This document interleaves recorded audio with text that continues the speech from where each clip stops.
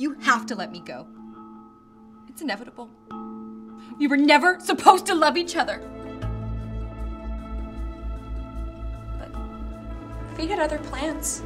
It's not that simple. But it is. Let me go. Please just let me go. I can't. I can't breathe without you. How will I live? You just will. Let me go, Jeffrey.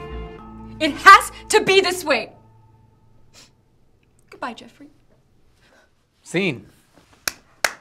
Yes, yes, yes, yes, yes, yes, yes, yes. Great work, Alexa. That was, as always, it's just, you are growing and growing as an actress, and it's blowing my mind.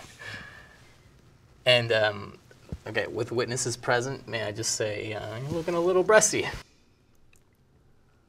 I can tell that you connected from within. I mean, it's one of those scenes that you watch, and immediately you just feel a stirring deep inside you. Really? Thank you so much, Coach. I really tried to take your notes and apply them from last night. Mm. I mean last week. Well, I mean, I can tell, obviously, from your performance that you listened. You're just a really good listener, John. Coach. Well, you're a very good listener. Listening, right? That's what it's about. Actors, we listen. We're always listening. Nailed it. You're looking a little tense, though. Relax.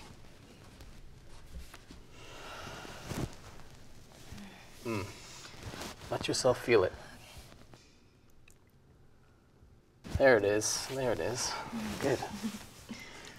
You know, Lex, as a coach, I have to look at things objectively, and just right now, I'm wowed. I am wowed, guys. Come on.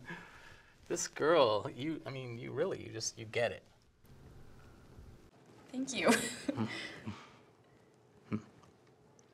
There's a few little things I think we should work on. Why don't you just book a coaching with me after school today? Let's say 4:30. I thought we had a coaching at 4:30. I mean, I feel like I could really use the help. Yeah, we'll have to reschedule. Again. Excellent work, Alexa. You can sit down.